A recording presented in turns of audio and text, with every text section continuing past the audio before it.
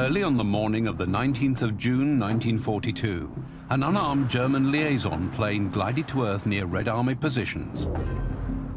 There was no trail of smoke or obvious reason for its crash landing.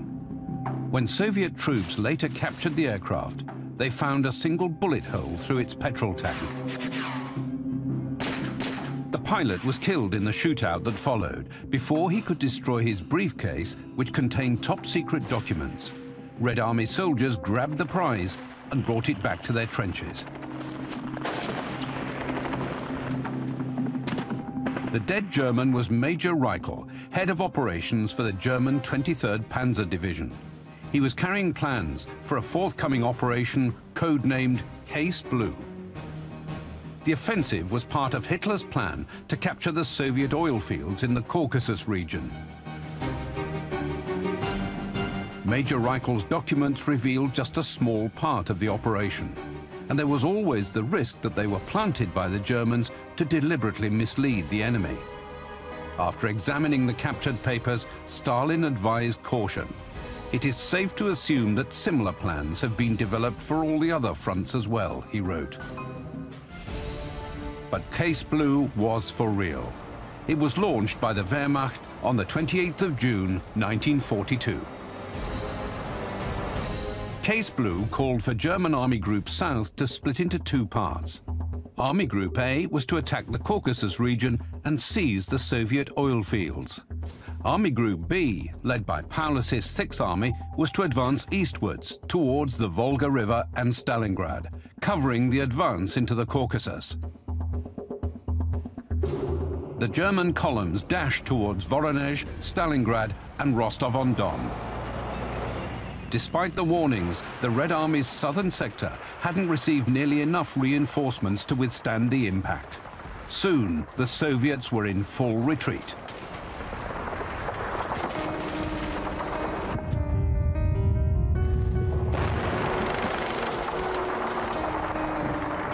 During a meeting of the Stavka, the Soviet High Command, Stalin turned to Front Commander Timoshenko and demanded, "Why does the Front Command not know where its troops are?" As far as I recall, there were 14 divisions in those armies. That's over 100,000 soldiers.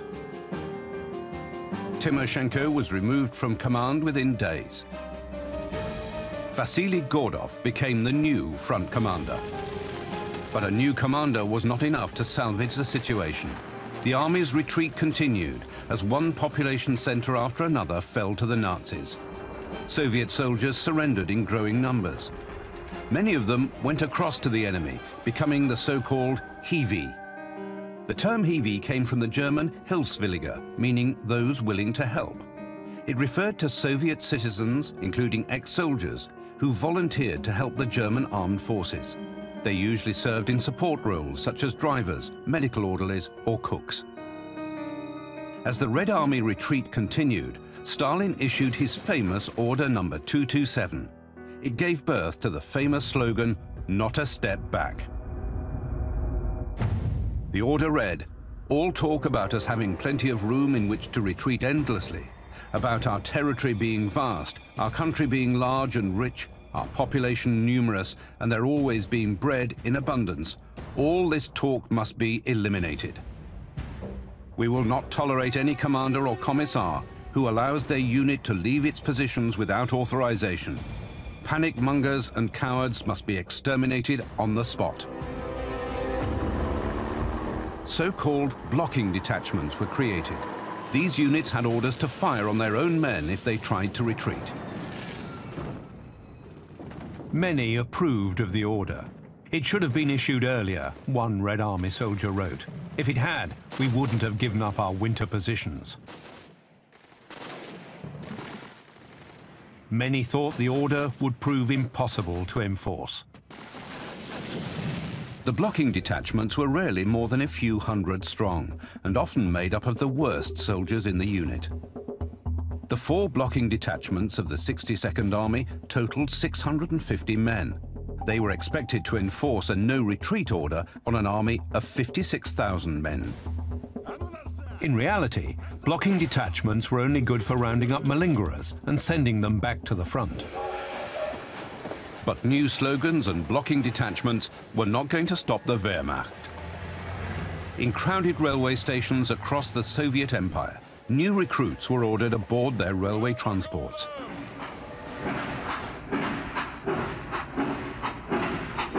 From all corners of the land, troop trains rolled towards the River Don.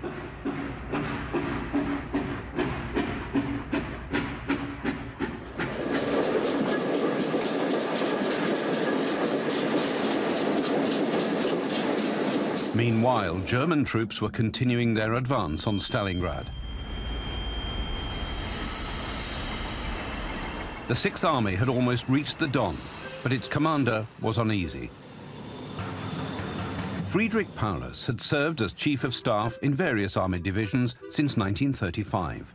He'd helped to plan Operation Barbarossa, the German invasion of the USSR. When Field Marshal von Reichenau, commander of the Sixth Army, died of natural causes, Paulus was given command. Paulus's superiors described him as clever and talented, but questions remained about his decisiveness. With his staff officer background, Paulus had more the air of a civil servant than a general. He was not lionized by his men, as his predecessor von Reichenau had been. It was Paulus's lot to be constantly compared to von Reichenau, much to his irritation.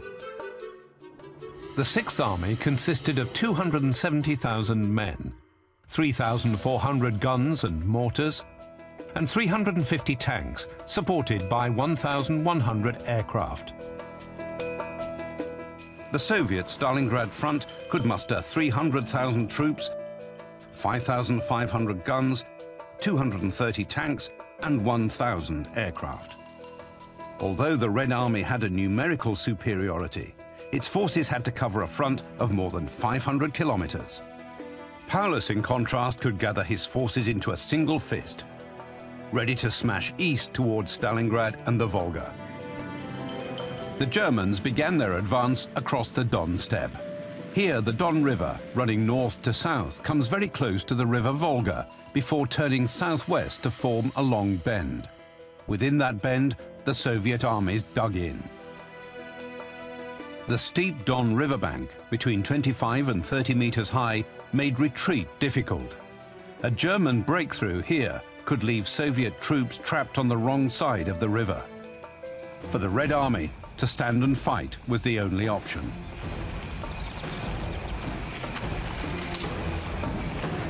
The German offensive at the Don Bend began on the 17th of July, 1942.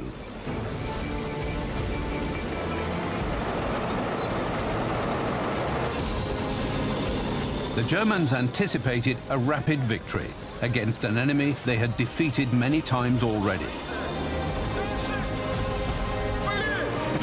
But stubborn resistance caused the fighting to drag on for many more days than expected.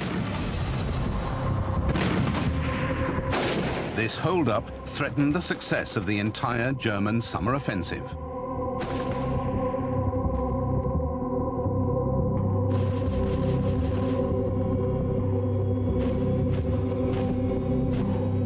If Paulus's army didn't reach Stalingrad, Army Group A, moving into the Caucasus, could easily become cut off by Soviet counterattacks.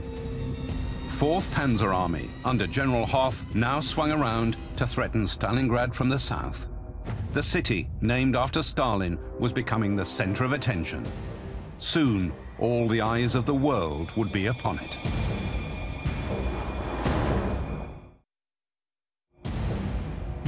By the end of August 1942, the German Sixth Army had wiped out Soviet resistance west of the Don. Red Army survivors were retreating to the eastern bank of the Great River. The Germans were now only 60 kilometers from Stalingrad. Meanwhile, General Hoth's tanks were approaching from the south. Hoth's 150-kilometer drive across the steppe allowed him to unexpectedly burst onto the enemy's flank. Soviet troops in this area were part of the Southeastern Front, commanded by General Yeremenko. Near a small railway station, southwest of Stalingrad, they greeted advancing German tanks with volley fire from Katyusha rocket launchers.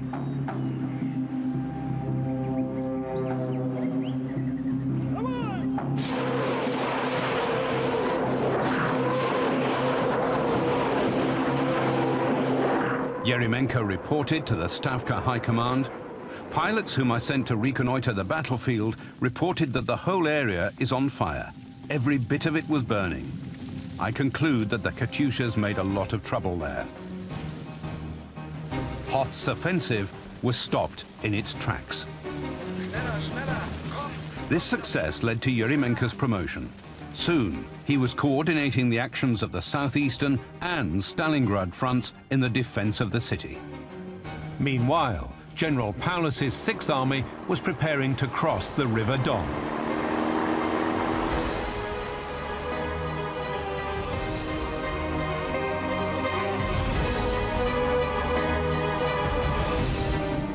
Early on the morning of the 21st of August, more than 200 German assault boats were launched onto the waters of the Don.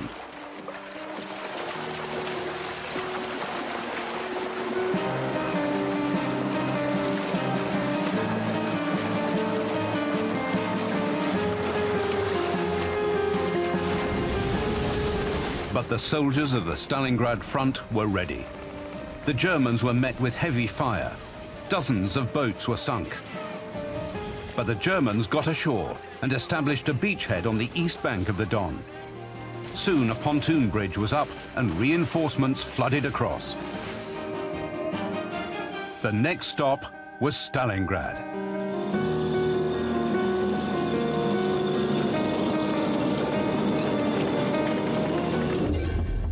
Stalingrad, known as Tsaritsyn before the revolution, was one of the most beautiful and well-planned cities in pre-war Russia.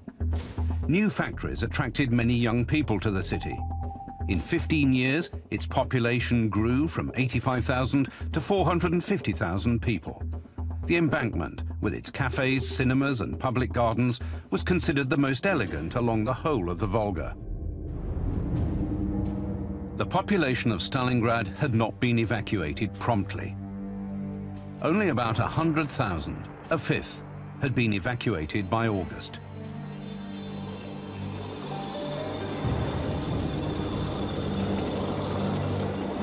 At noon on the 23rd of August, panzers of the Sixth Army rolled towards Stalingrad. Above them roared the might of Air Fleet 4, saluting the soldiers with their sirens. They were en route to Stalingrad to unleash the heaviest bombing campaign yet seen on the Eastern Front. When the air raid sirens sounded, many people assumed it was a test. Only when the sky became dark with planes and anti-aircraft batteries opened fire did people rush to the shelters.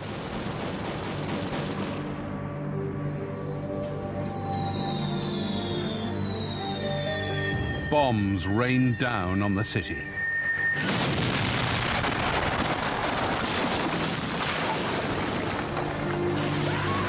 Approximately 80% of buildings were destroyed in the first day of bombing.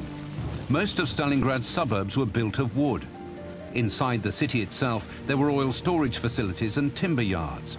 The city was parched by the August sun. German incendiary bombs caused the whole city to flare up like gunpowder. Rivers of burning oil and petrol flowed towards the Volga. First the surface of the water, and then the ships caught fire. German Air Fleet 4, commanded by General von Richthofen, flew 1,500 missions on the 23rd of August. Its aircraft dropped 1,000 tons of bombs and lost only 3 aircraft. On that single day, an estimated 40,000 people died in Stalingrad. Most of the survivors fled the city, but some chose to stay and share the city's fate.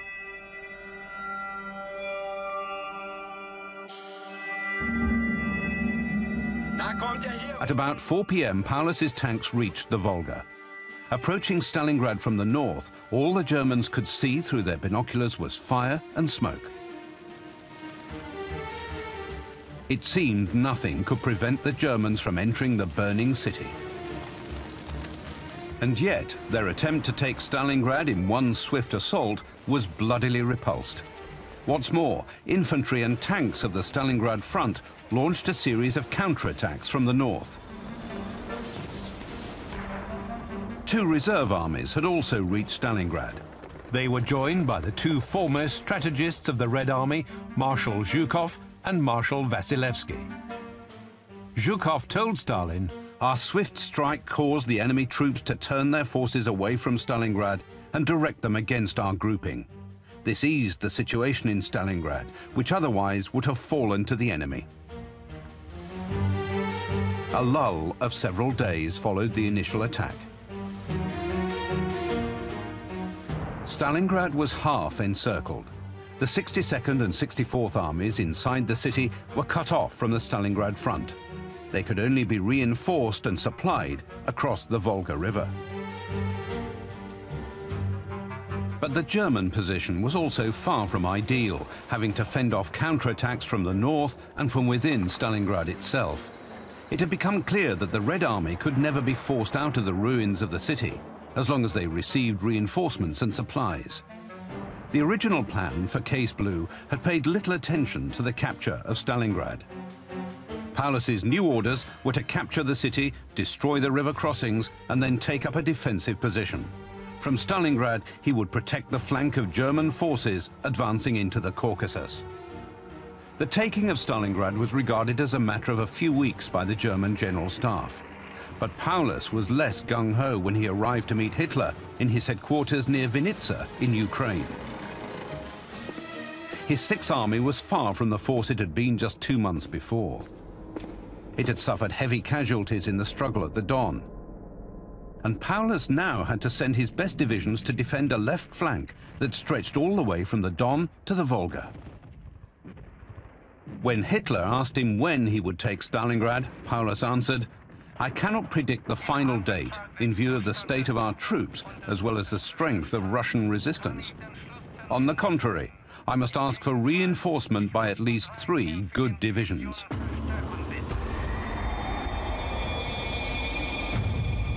Paulus's army got its reinforcements. Now, Hitler expected Stalingrad to be taken without delay.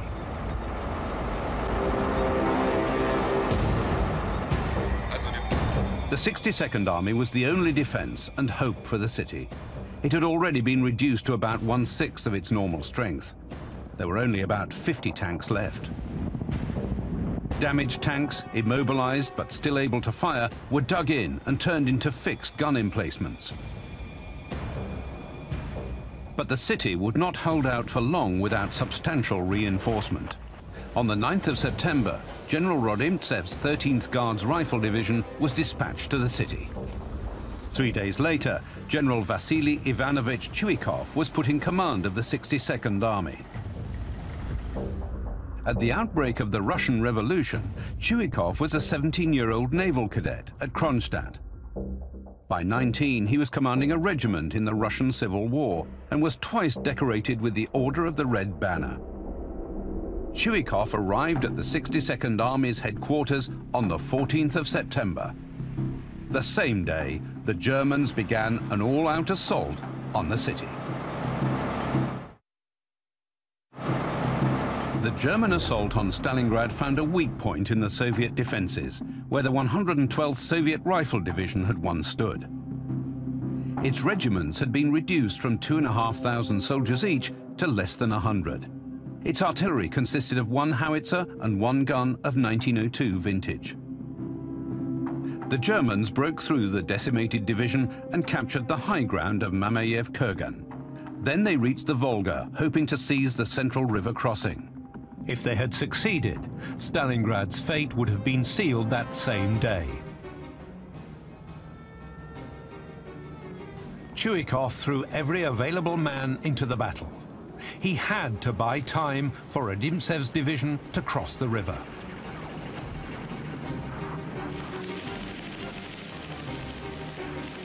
Every man able to fire a gun was dispatched to the front line.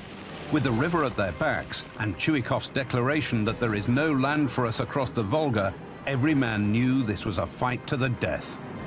By now, the Germans had gained control of the southern part of the city and had split Chuikov's 62nd Army from General Shumilov's 64th Army. The German capture of the city's huge grain elevator was seen as a turning point.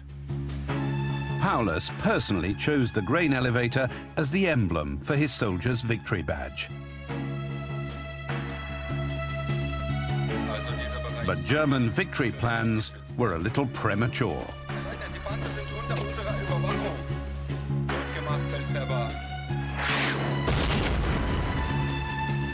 The Rodimtsev division prepared to cross the river by night.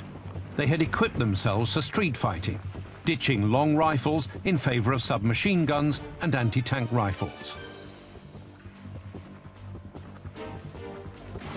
When German observers spotted movement on the river, they called in artillery fire, smashing boats and men and causing many to drown. The soldiers who reached the shore were instantly plunged into battle. The Germans occupied the high bank and had a perfect view of Soviet soldiers as they landed. The fighting was soon hand-to-hand. Men used bayonets, rifle butts, and entrenching tools. In brutal, bloody fighting, the Soviets recaptured the embankment and Mill 4, which overlooked the river crossings. With the capture of this position, the river crossings were finally secure once more. Rodimtsev succeeded in forcing the Germans back and recapturing the railway station. His men regained Mamayev-Kurgan on the 19th of September. The same day, the Stavka High Command ordered an attack by the Stalingrad front to link up with the city's defenders. It was repulsed by the Germans, but much-needed German manpower was drawn away from the fighting in the city.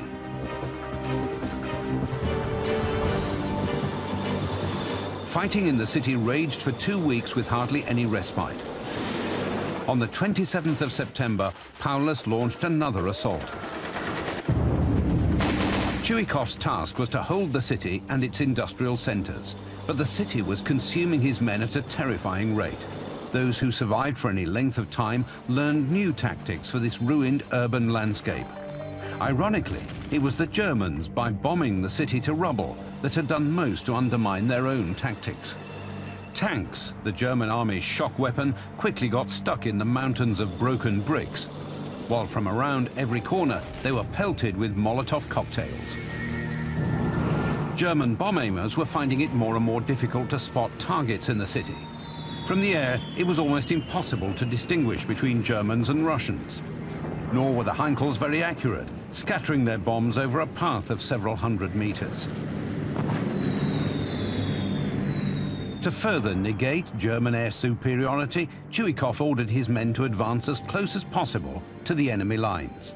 The distance between Red Army and German positions was reduced to as little as 10 meters. This made it impossible for Heinkels to bomb the enemy without also hitting their own troops.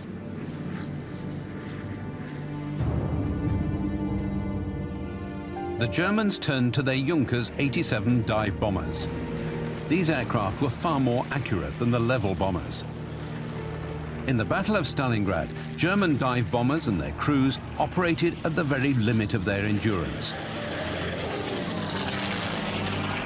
One German pilot flew 228 missions in just 3 months at Stalingrad, the same number he'd flown in his previous 3 years of service.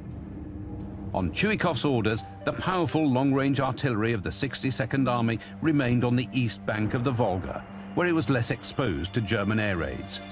Artillery spotters remained in the city, often working from the top floors of buildings. When they found a good target, such as German troops massing for an assault, the spotter would use radio or telephone to direct artillery fire onto their position.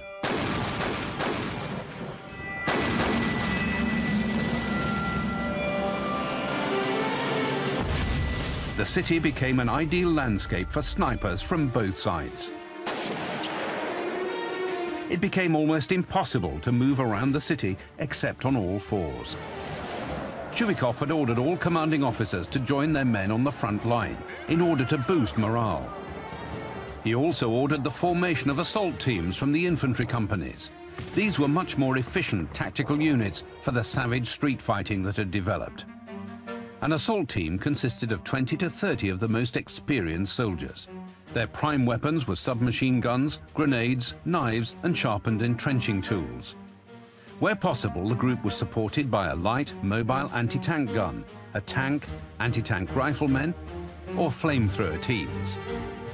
It was up to the assault teams to take on the most hazardous of all operations, storming enemy-held buildings. A favorite tactic was to blow a hole in a side wall with the anti-tank gun. Several grenades were thrown in, the soldiers charging in the wake of the blasts. Basements were cleared with flamethrowers and more grenades. Before entering a room, a soldier would throw a grenade in first, then come in spraying from his submachine gun. Some buildings were contested floor by floor. Soviet assault teams could be on the ground floor, with German defenders above them, and more Soviet troops fighting their way down from the upper floors.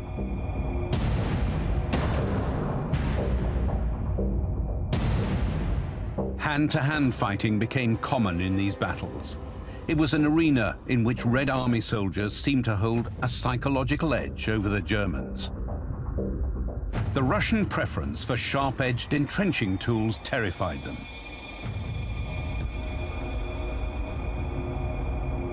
Individual buildings turned into fortresses, with covering fire from the surrounding buildings and streets. On the evening of the 27th of September, Sergeant Yakov Pavlov was ordered to lead a patrol to the Consumer Union building, 100 meters in front of the Red Army lines.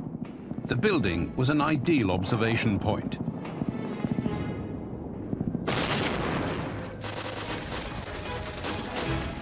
Pavlov's men fought their way through the building.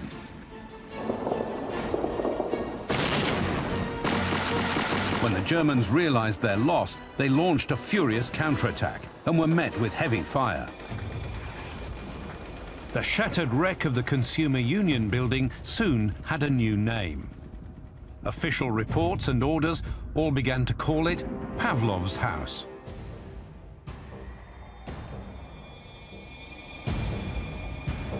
Underground passages were dug, connecting the house with a neighboring factory and block of flats. This allowed reinforcements to reach the house under cover. Loopholes were made to provide firing positions, and the approaches were sown with mines. In one of the flats, Russian soldiers found a gramophone that had been left behind, but only one record was still intact. They played it constantly, music floating eerily across the ruins during lulls in the fighting, heard by friend and foe alike as the desperate struggle for Pavlov's house went on.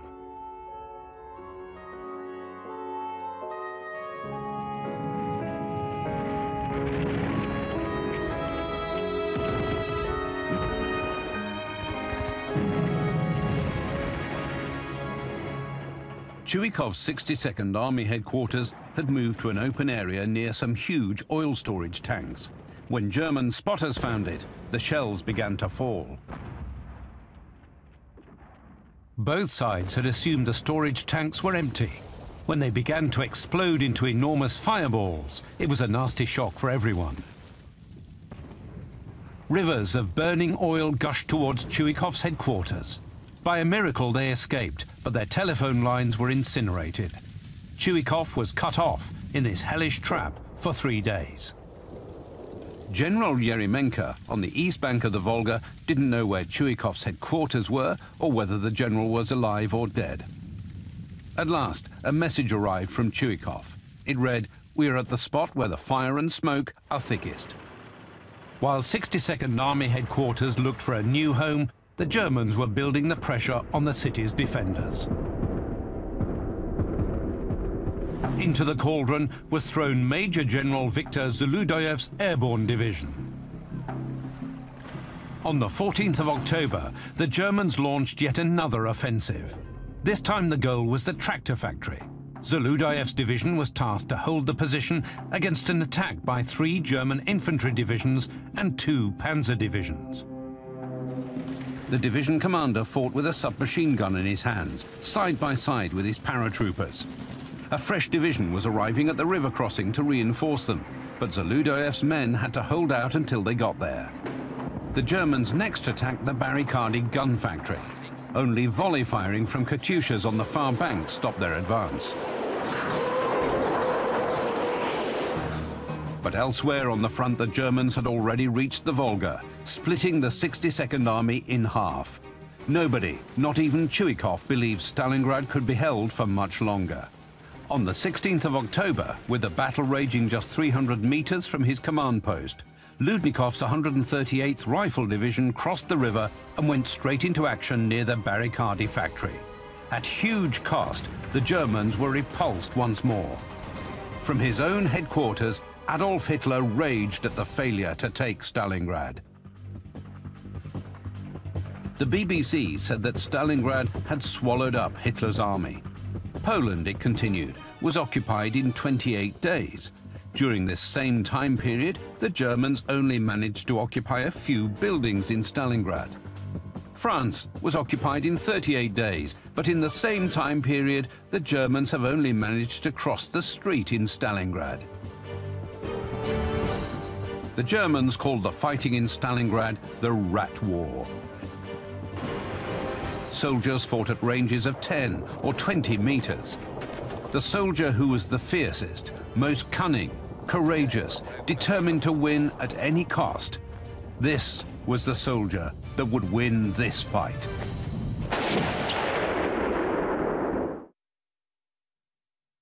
November 11th.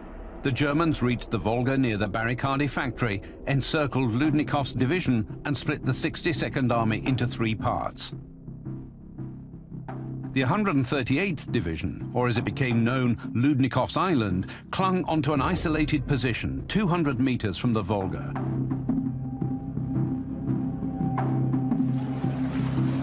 The river crossings used to ferry Soviet troops and supplies into the city were under constant fire. Now, the Volga began to freeze, and boats could no longer reach the city. The Red Army Air Force was called in. An obsolete biplane bomber, the U-2, would attempt resupply by air. Sacks of food and ammunition were strapped onto the aircraft's wing. The ropes could be quickly untied to let the cargo crash to earth. One pilot recalled, the navigator had a sort of reins. He pulled them and the load fell to earth rather randomly. However, vodka was parachuted. We used to slow down and shout, "Ivan, vodka's coming!" But such basic methods of resupply could never meet all the needs of the city's defenders.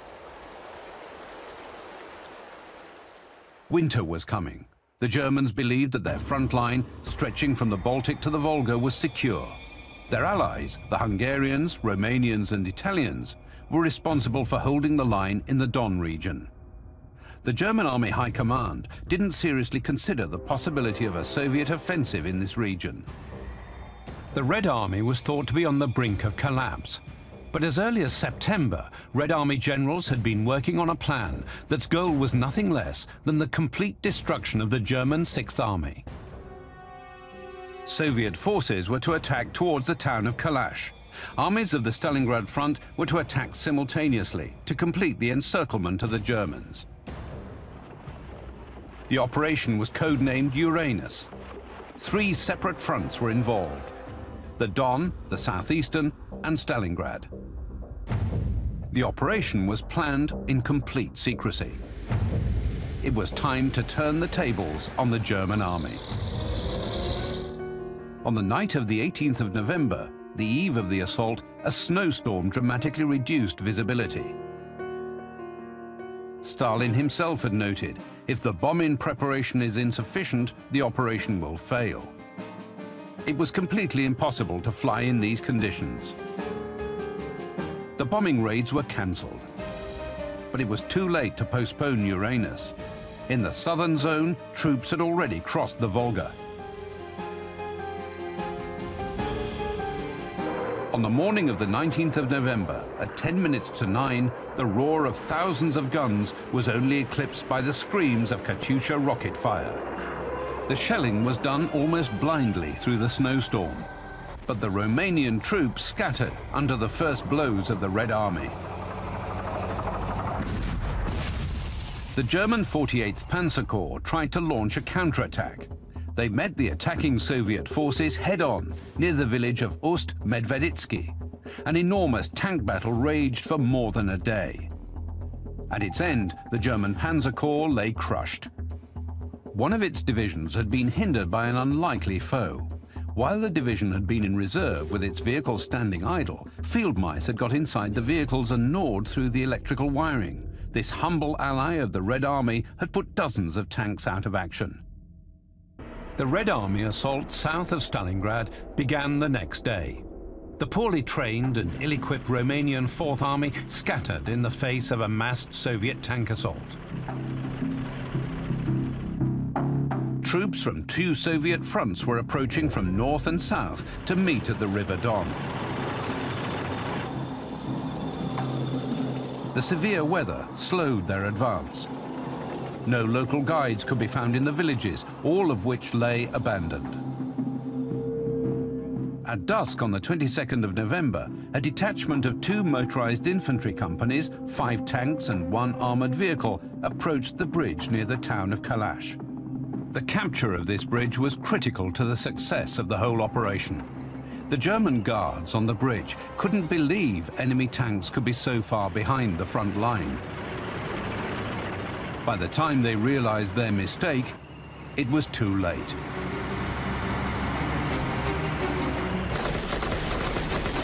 The capture of the bridge allowed the Red Army to move large numbers of troops across the Don to link up with Yeremenko's tanks coming from the south.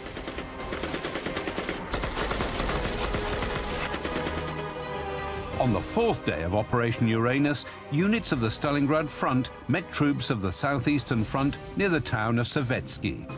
The trap was sprung. Paulus's Sixth Army was surrounded. But the act of encirclement alone wasn't enough to guarantee victory. There was no panic amongst the German forces that were now cut off.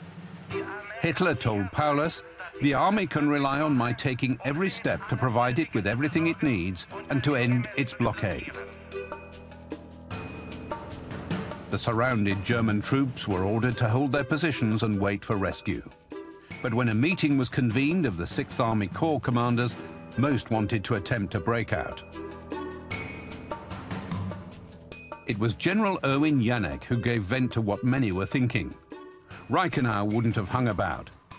Paulus instantly retorted, "I'm not Reichenau." Paulus prevailed. Sixth Army would take up defensive positions and await a relief attempt from the outside. Field Marshal von Manstein was given the job of rescuing Sixth Army from its predicament.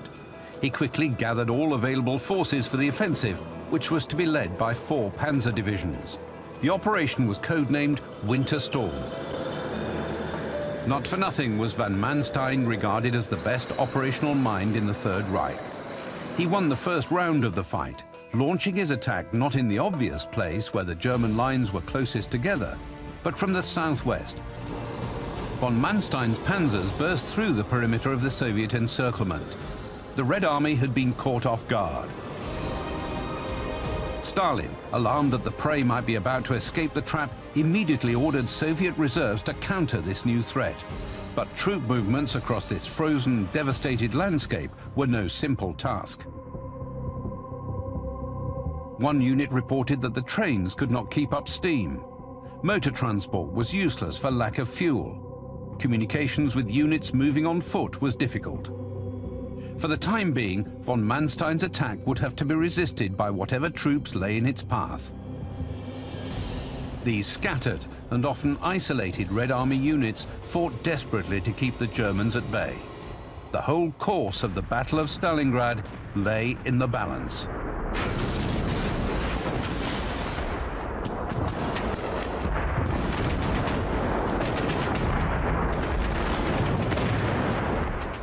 General Schulz, von Manstein's chief of staff, tried to persuade Paulus to fight his way out of Stalingrad, towards von Manstein's forces.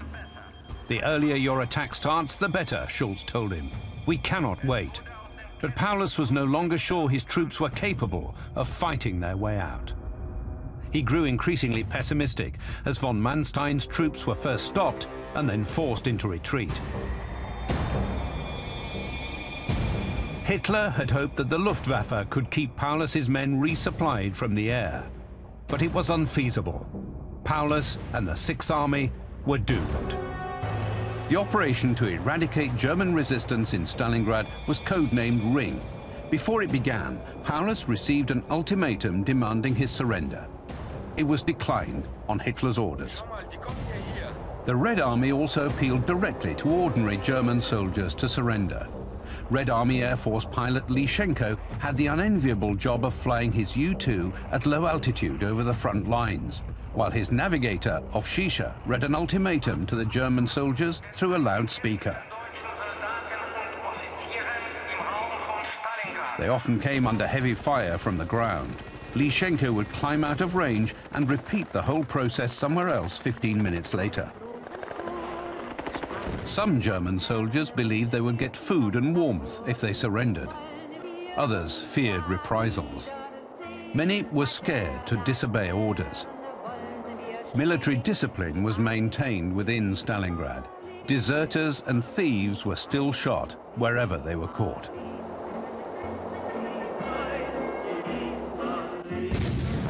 Operation Ring began on the 10th of January with an intense artillery bombardment.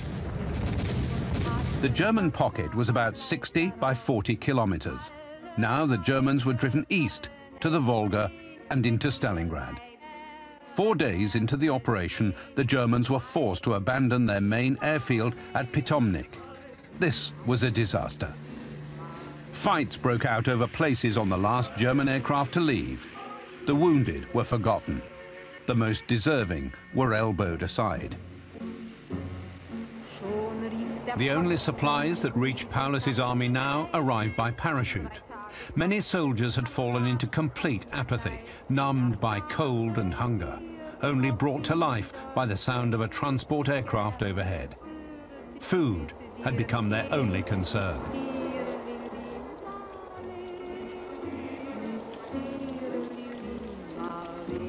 On the 24th of January, Paulus sent a radio message to Hitler, which ended with the words, "The army requests permission to surrender immediately in order to save the lives of the remaining troops." The Führer was adamant. "I forbid capitulation," he replied. "The army will hold its positions until the last soldier and the last ditch." The Soviet advance had split the German pocket into two parts. The southern part was trapped in the heart of the city. The northern lay in the factory district. Paulus's headquarters was in the southern pocket. The suffering of his men finally forced him to act. He surrendered on the morning of the 31st of January with his staff. The northern group, under Lieutenant General Karl Strecker, fought on briefly. After a massive Soviet artillery pounding, they too laid down their arms on the 2nd of February 1943. The final surrender at Stalingrad resulted in 91,000 German soldiers being taken prisoner. They had destroyed 6,000 guns and mortars, 1,000 German tanks, and more than 60,000 assaulted vehicles.